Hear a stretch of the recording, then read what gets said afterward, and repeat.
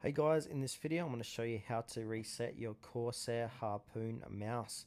If you find this video helpful, please consider to like this video and subscribe to my channel. In saying that, let's just jump straight into the video.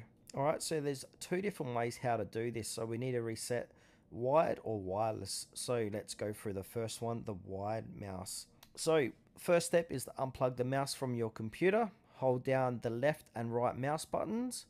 While holding the buttons, plug the mouse back in. Continue holding the buttons for about 5 seconds, then release them. An LED flash indicates a successful reset. Now let's move on to resetting the Harpoon RGB wireless.